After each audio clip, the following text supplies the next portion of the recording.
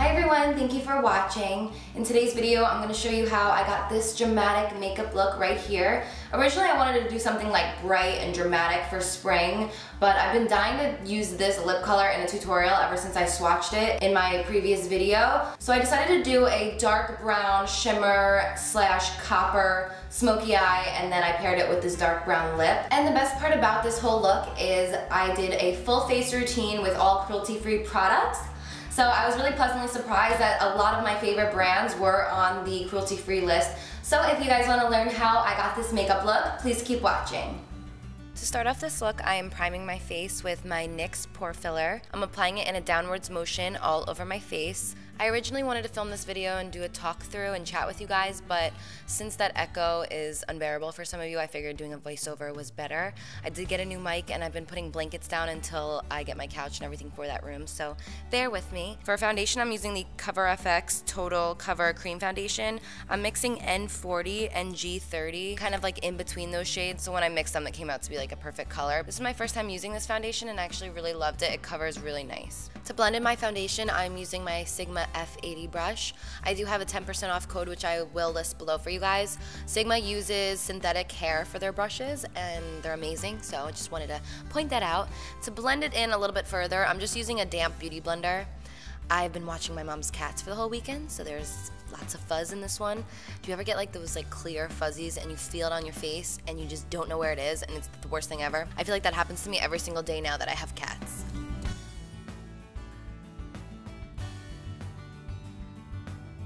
Next, to contour my nose, I am using the LA Girl Pro Conceal in the color Toast. I'm applying this on the tip of my nose to make it look shorter, and then I'm applying it down the sides of my nose. I always draw the lines closer together than where my actual nose is, and that just makes it appear more narrow. Then I'm just blending everything in with my finger, smudging it to make it look more natural. Obviously right now it looks silly, but in a little bit you'll see it'll all come together nicely.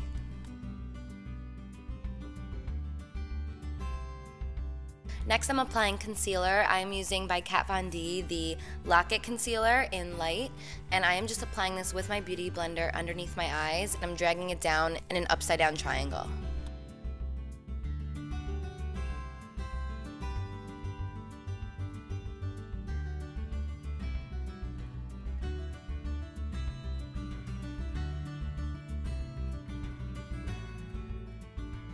Whatever concealer is left on my beauty blender, I am applying that on my eyelids as well, just because I have some discoloration. We want it all one color. I'm taking a little bit more of that concealer with my finger and I'm applying it right on the bridge of my nose just to highlight it a little bit, and then I'm just blending it in with my beauty blender.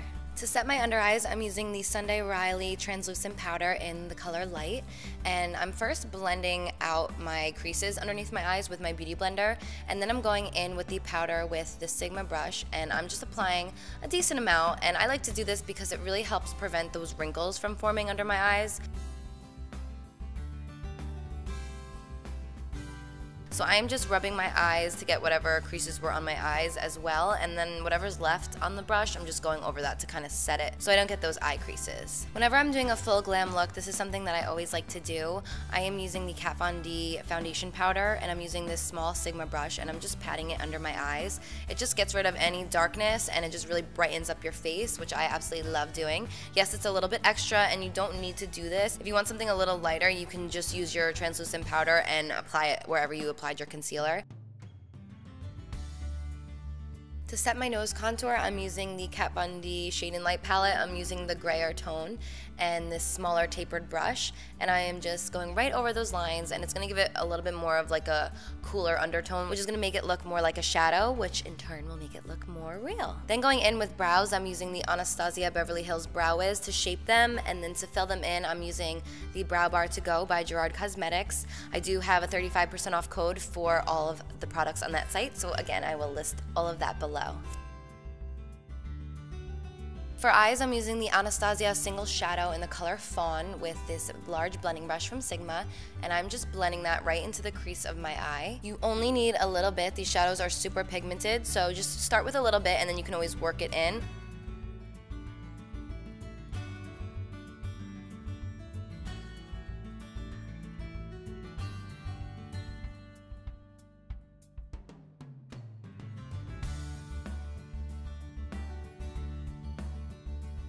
Next up, I'm picking up the color Sienna, also by Anastasia, and I'm using the same brush, and I'm just applying that also in my crease, just not as high as I did the previous color. This is going to give it a really pretty copper look. So like I said earlier, I did plan on doing something bright for spring, but I don't know, I just wanted to do something like with browns and copper tones today. So that is how that ended up happening.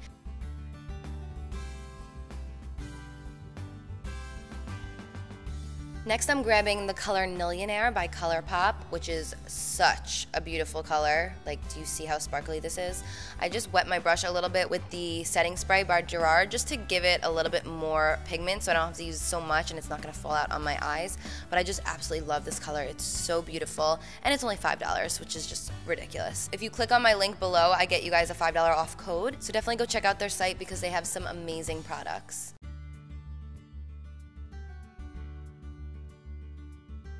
The next shade I'm using is called Thirsty Girl, and it's also by ColourPop.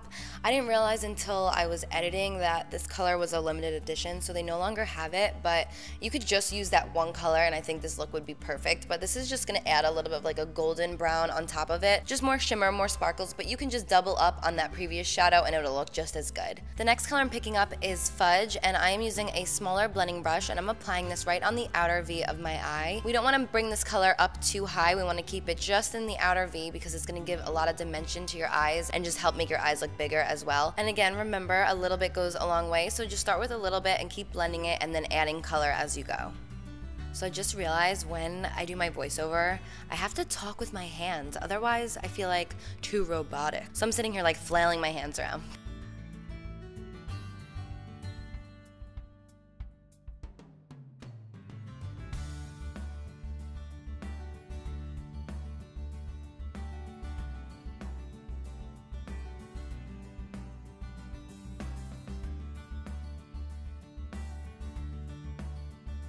I'm just picking up that larger blending brush. I wiped it off beforehand to make sure there was no product on it, and then I'm just blending everything out to make sure it looks perfect. For liner, I'm using by Kat Von D the ink liner in the color Hemingway. It's like a dark, dark brown, and I figured since I was sticking with the browns today, I always use black, so I figured I would try a nice brown liner, and I actually really liked it. It didn't look much different, but I do love how it came out.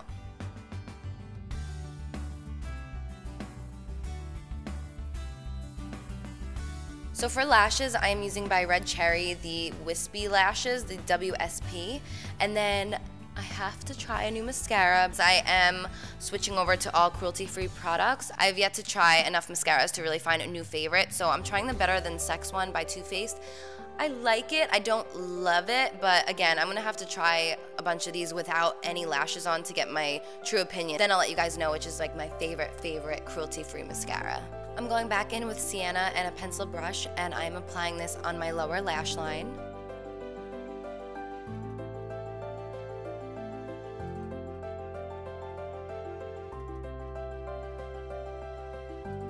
And then I'm going in with the shade Henna, and I'm applying that right in the center to give it a little bit of sparkle.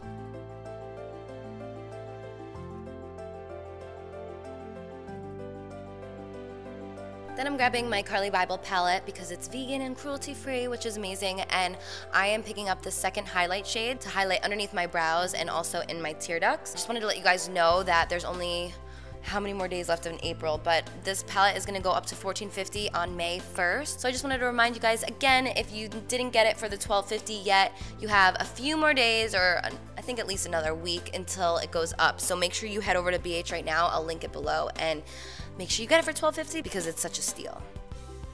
Then I'm going back in with my Shade and Light palette, and I'm bronzing up my face.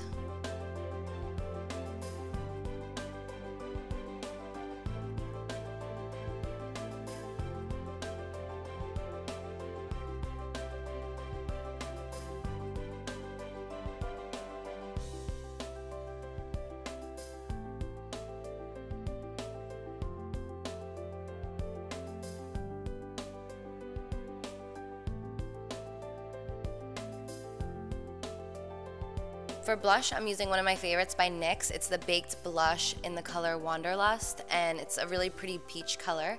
So I'm applying that with my Morphe blush brush.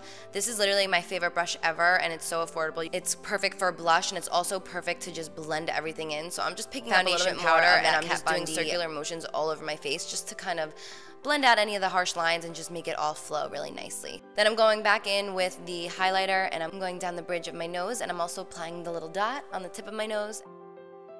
I'm taking a little bit of that highlight shade and I'm applying it on my cheekbones.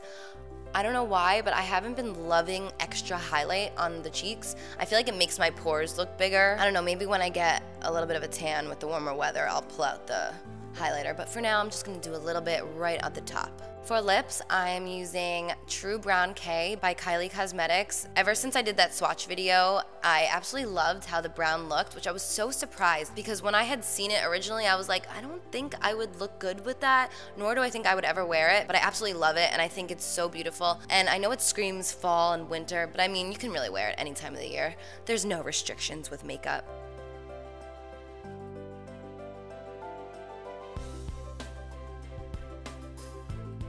Then I'm lining my inner lash line with this dark brown ColourPop liner, which is also only $5. And I'm applying that in the lower lash line and then a little bit right in the inner corners just to make the lashes look more natural. And then to finish off this whole makeup look, I am using the Gerard setting spray in the lavender flavor. It smells delicious. I'm absolutely obsessed with it.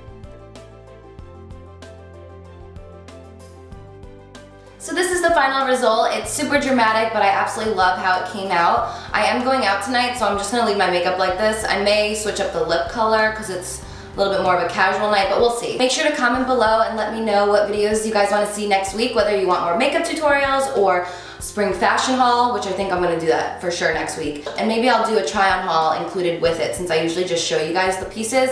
Definitely comment below and let me know if that's what you guys wanna see. So I love you so much. Thank you for watching. And until next time, I will see you guys later.